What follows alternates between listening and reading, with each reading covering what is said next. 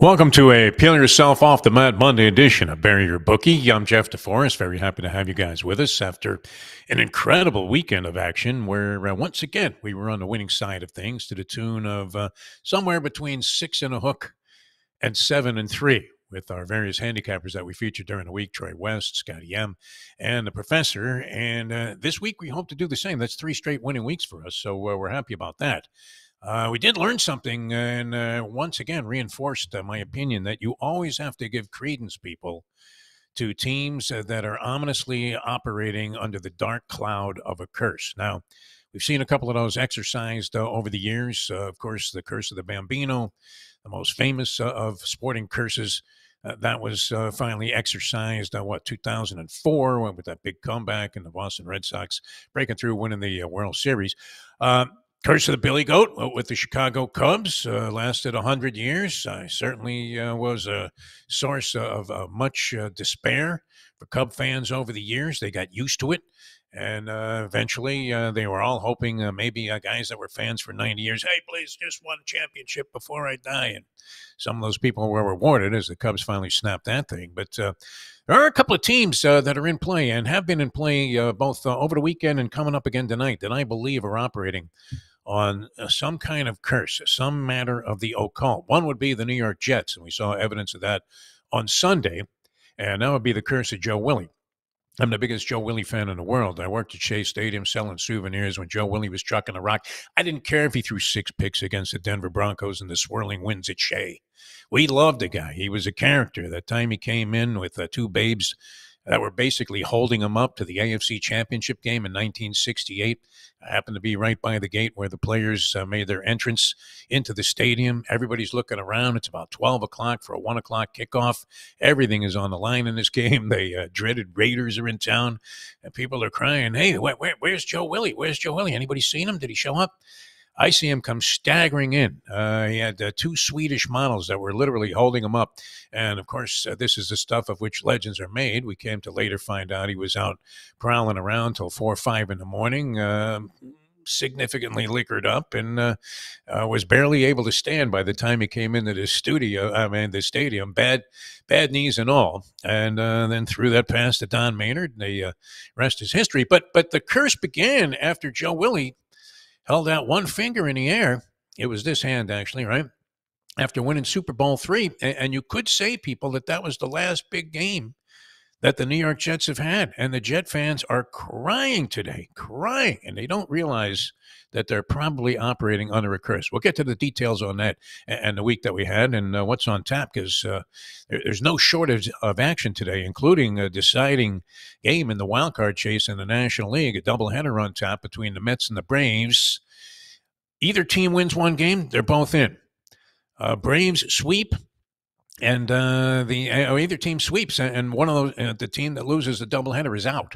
And the Snakes literally slither their way into the postseason after the phenomenal run they had to the World Series at 150-1 last year. Now, if you're betting on the games, if you were wagering over the weekend, you got paid. If you followed our picks, as I said, we're going to give ourselves credit for 6.5 and 3.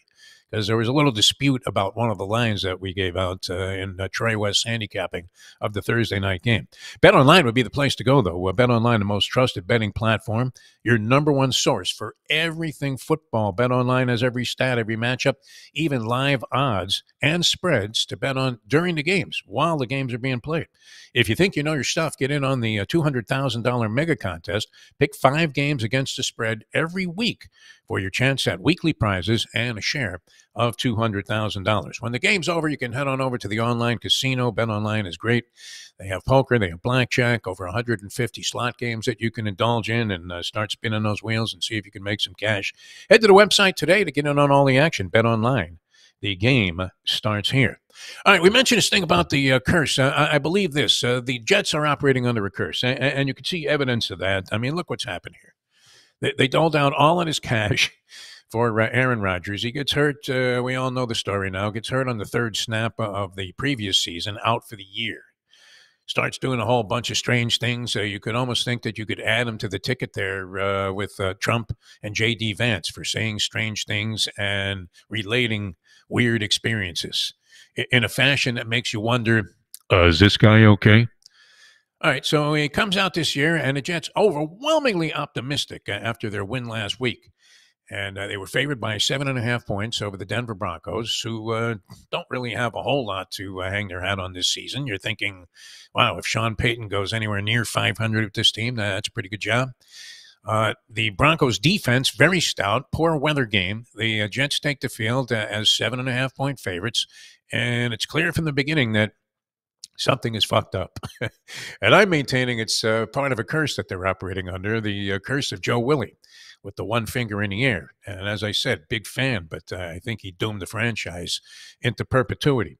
All right, so the Jets end up losing 10-9 to a team that had its starting quarterback stay in the game the entire game. It wasn't like he got hurt in the first quarter. And he threw for a total of 60 stinking yards. Bo Nix.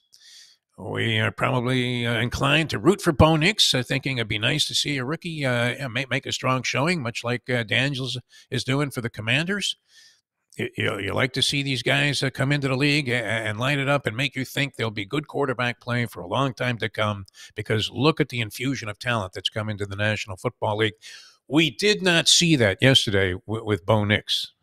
Completion percentage was okay. Dink passes, 60 yards in total passing. So the Jets are going to lose to a team that had a 60-yard throwing day in an era where like 220 is a common over-under for a team that you think has no quarterback.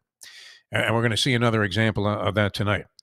The Jets end up losing. Zerline misses the field goal try at the end of the game. You see Rodgers with the towel over his head, and there is much concern in New York today that the Jets are now El Finito. People are calling for Robert Saleh's head, saying he's a lousy coach. This business of the cadence, where Rodgers was, how tremendous was he over the years at drawing teams off sides with that. He does that irregular cadence count and the voice inflection as well as anybody that we've ever seen in drawing quarterback opposing defenses offside among quarterbacks in the history of the National Football League.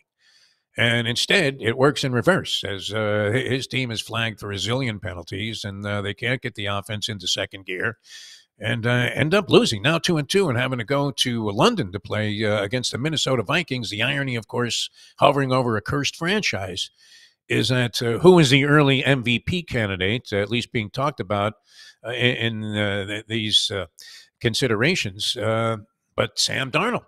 The guy that they unceremoniously dumped and gave up on has been bouncing around. Sam Darnold ends up in Minnesota. Of course, Minnesota is inflicted with an injury right away. Darnold ends up getting in there as a starter, and he's done nothing but win. 4-0 after the best start that Minnesota's had in quite some time. And sure enough, looking like a champ all the way. As the Jets stagger around after dealing all of their assets to acquire Aaron Rodgers, and now appear to be in just rough shape. So curse in play there. And the action, it was great over the weekend. We had a pretty successful week. It all began on Friday night with the professor hitting with Rutgers, laying 1.5 over Washington. It was a struggle. They win by 3. And so we get the win in the cover there. And then this game came into high question and opens up a lot of interesting propositions because, well, we've seen this. Ole Miss loses to Kentucky. That was one of the shockers. Number 6, Ole Miss. They were writing their own ticket.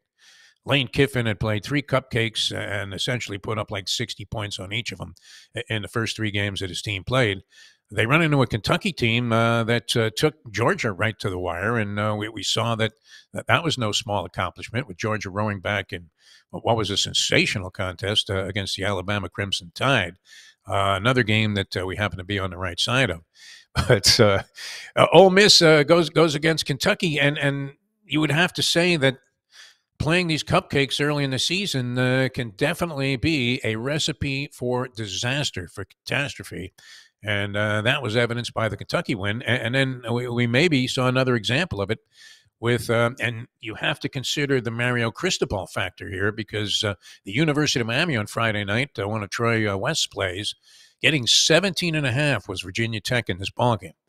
Miami had played a series of weak opposition. In fact, that's the big knock on the Hurricanes so far, is that just even playing out the rest of their schedule, the only team with any credibility that they play is the Louisville Cardinals. That's coming up. They go on the road and play Cal. We're not sure what to make of them. Life and death to beat an FSU team that looks like it's thrown in the towel on the season. I hate to say that, but wow, Mike Norvell, who is a decent guy and did wonderful things with the Florida State Seminoles, all of a sudden finds himself a deserted man. He's like some bag lady asking for money outside of a shopping center or a supermarket. And you're thinking, yeah. I mean, I don't have any spare change today, nothing. And if I did, I'd be happy to give it to you. I'm just begging for something good to happen. And here's the Hurricanes. Mario Cristobal factor. You have to consider it.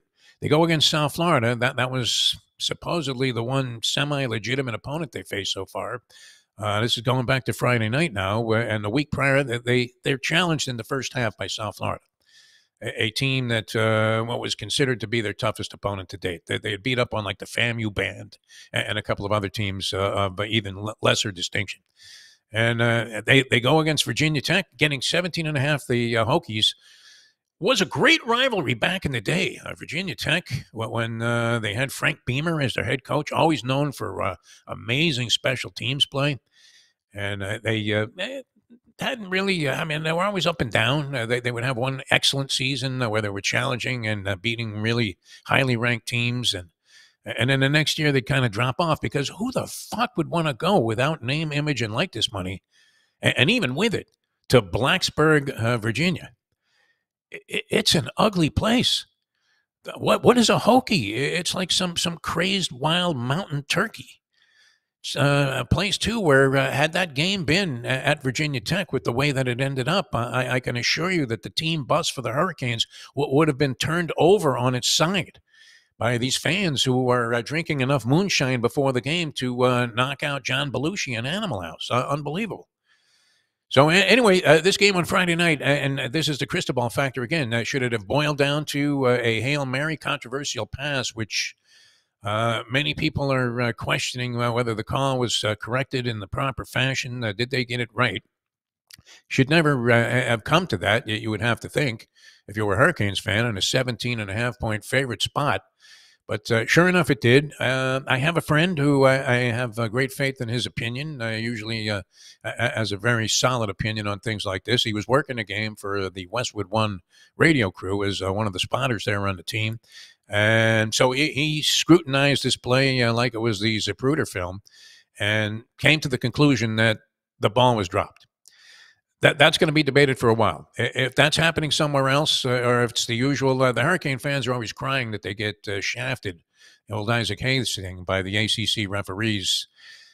They got the benefit of the doubt here, certainly. There was one shot I saw that made it look like the ball had hit the ground, but you draw your own conclusions on that one. If you thought the Virginia Tech team got hosed, you certainly are worthy of having your opinion respected, but at the same time, if you were getting 17.5, you were fucking partying the entire ballgame. It looked like Virginia Tech was going to win outright until some late heroics there by Cam Ward once again. So here's Mario Cristobal with a Heisman Trophy favorite at quarterback and all kinds of talent at the skill positions that he's recruited in here and had transfer in. He's got this kid, Restrepo, who you have to watch. He makes a sensational fourth down catch while he's laying on his back.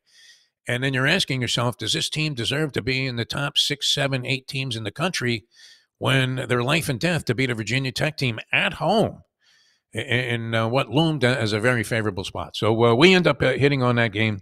And, of course, everybody was zeroed in over the weekend, college football, on the Georgia-Alabama game, which we thought Alabama was the play there.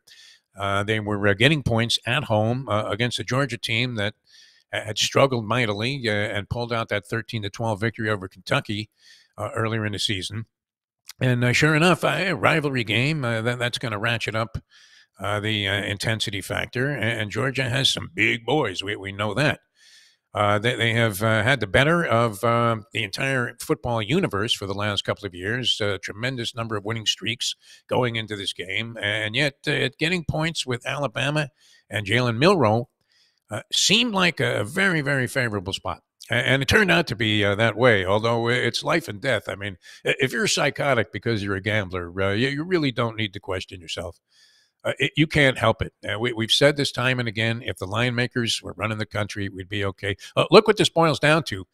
Late in the game, after being up, 30-7 after the first half, it's an Alabama blowout looming. You're thinking, all right, if Georgia can come back and get a score to start the third quarter or early in the third quarter, and they're only 2 touchdowns down with another 2-point conversion. And sure enough, they do it, and they get it to 30-15. It took a little longer than you would have liked if you were thinking that Georgia was going to come back. But they come back and take the lead. The line went off. We had it at 2. The line went off, I believe, at 1. Georgia was favored by 1 point. And so they get into a situation where they've come all the way back, roaring back. Alabama's now on its heels. The momentum is entirely in Georgia's direction. And they take a 31-30 lead. Now, logic dictates they have to go for 2 points there to go up by a field goal margin. Still time left in the game for Alabama to come back, which they did. And if they make this 2-point conversion, you're in a comfortable spot if you're back in Georgia, laying 1 point. If they miss it, all of a sudden, you're compromised to a point where, at best, you're probably going to get a push. And Alabama now has a shot to come back, which they do. They hit a sensational play on that 17-year-old receiver. And they score, only to have Georgia come back and have to get picked off in the end zone to ultimately lose the game. But you couldn't have asked for much more in terms of drama. We kind of got lucky there with Alabama, even though we had this gigantic lead in the game being on Alabama's side. And for me to be rooting for Alabama, I know it's the post-Saban era, but that just shows you that there is no heart, there's no emotion.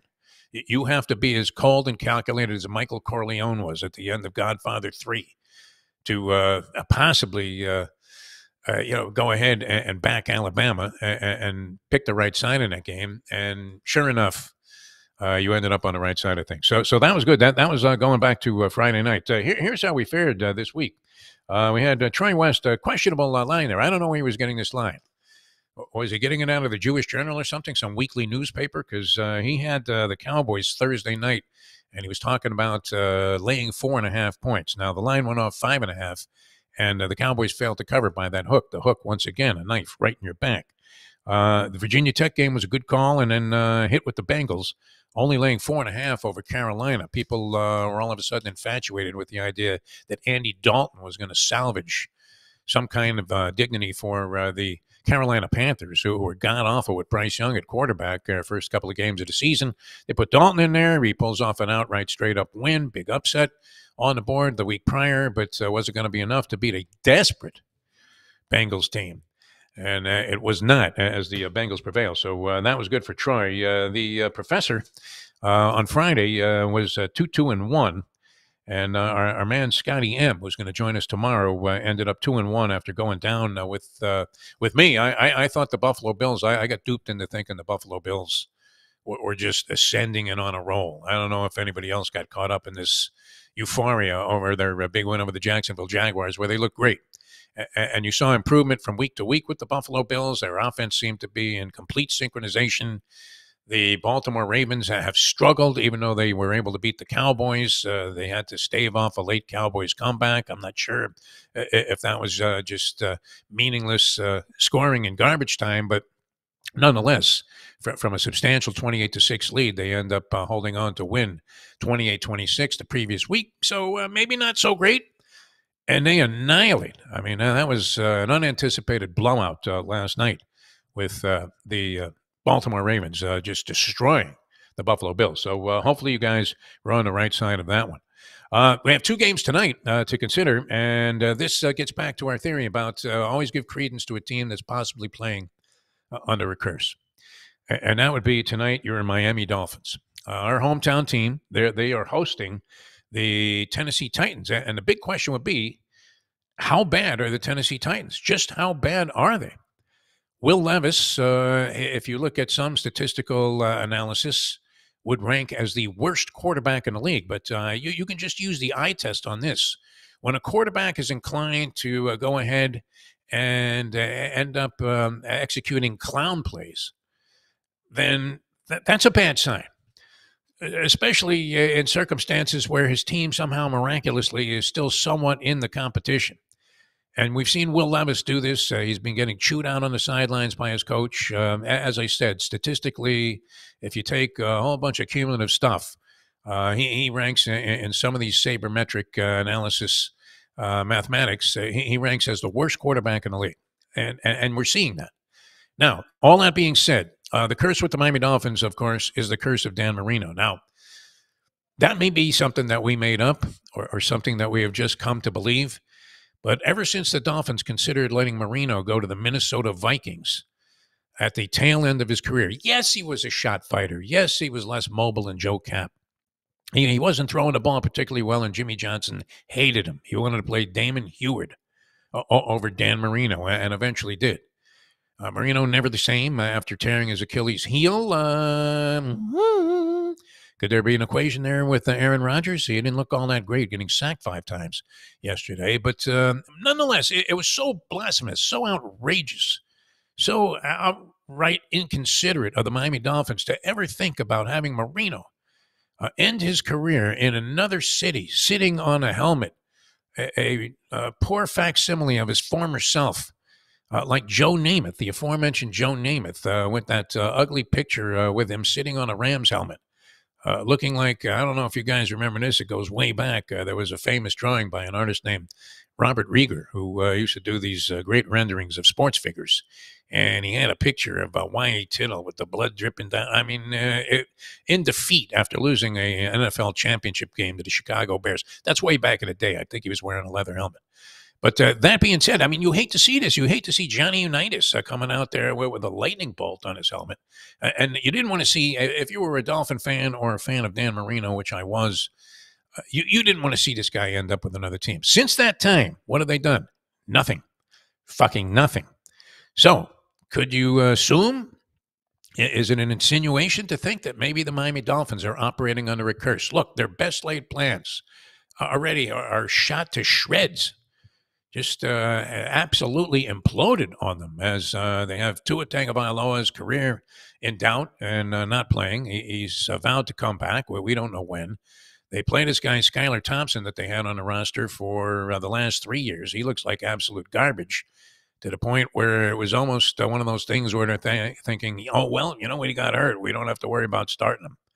Because if they had a decision to make between Skylar Thompson with what we saw last week in Seattle and Tyron Huntley, who they signed off the Baltimore Ravens practice squad, the town now is thinking, and the general consensus around South Florida, where the Dolphins, of course, hail from, is that, oh, they're going to be much better off with Tyron Huntley. Huntley has barely played. This guy's played like 20 NFL games.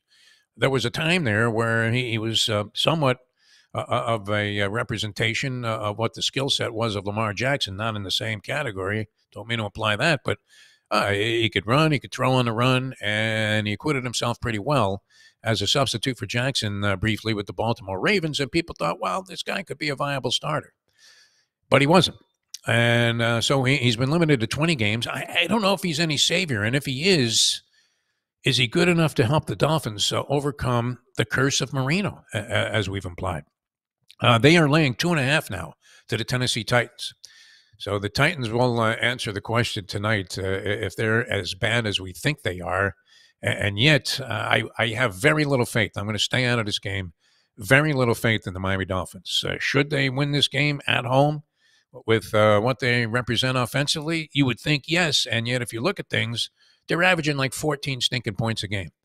Even with Tyreek Hill, Jalen Waddle, and H.N. and the entire cast of Dolphin speedsters, it's not happening. And Mike McDaniel is starting to look like Professor Irwin Corey. He's starting to look a little goofy as a play caller, especially, and an NFL head coach. So that one I'm going to stay out of. Detroit and the Seahawks, an interesting matchup. Detroit has certainly underachieved and not looked nearly as sharp as we thought they were going to be starting the season, with Dan Campbell inspiring them by eating a wild boar before the game. Maybe he'll do that tonight in the Motor City. The Seahawks were just hovering there for the longest time last week and beating the Miami Dolphins. They did cover the point spread, but don't look like any kind of offensive juggernaut. They're getting 3.5 points, though, against the Detroit Lions. And so, again, one of those situations where you could make a case for taking the points with the Seahawks, But I'm thinking maybe like the Ravens did yesterday, the Lions get it together. I would also be inclined to take a passeroo on this game, but you would have to think that the Lions need to do something to establish themselves in this game, much like we saw with Travis Kelce, who was getting ripped all over social media for being a shot fighter. And he comes back and has like 11 catches in this game with the Chiefs, who look pretty vulnerable also. So a lot of interesting things happening in the NFL. The two games tonight look very dangerous. Dolphins laying 2.5 against the Titans at home. Your immediate knee-jerk reaction would think Titans are awful, so the Dolphins cover. I would trend lightly on that thing. And the Seahawks getting 3.5 against Detroit. Detroit yet to establish that they are a Super Bowl contender as we thought them to be after they almost made it there last year, except for the brain-dead decision-making of Dan Campbell under pressure to go ahead and be Macho Man, stick with what I've done all season. And going for these fourth down plays with passing plays, which turned out to be loomed as a large mistake. Braves and the Mets, somebody sweeps and the Diamondbacks get in. Otherwise, the two teams split. It's going to be the Braves and the Mets making the postseason. So interesting little sidebar to today. Shohei Ohtani comes within an eyelash. If he got 2 more hits in yesterday's regular season finale for the Dodgers, he wins the Triple Crown. As Louis Arise went in and throws a very uncharacteristic long season-ending slump. I think he went 5 for 28, so his batting average dropped. But congratulations to him, an excellent Rod Carew-type hitter and an entertaining player to watch because he makes contact. He puts the ball in play, and he's now led the American League and then subsequently the National League in batting average. He's won the batting title, American League, and then 2 years in a row with 2 different teams in the National League.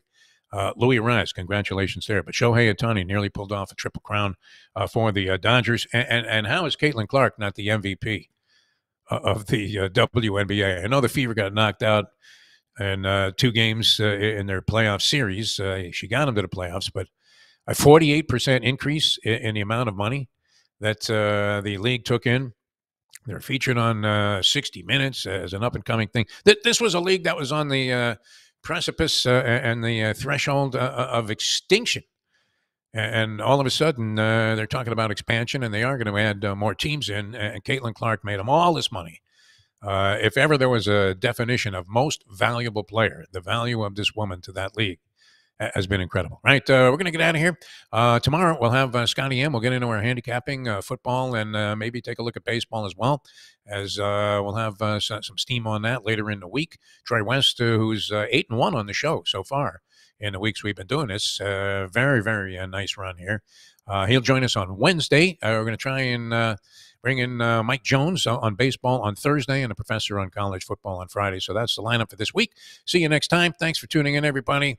Beware of teams operating under a curse. For the people that know Filter.net and Bet Online, I'm Jeff Deforrest. We'll see you next time on the next edition of Bury Your Bookie.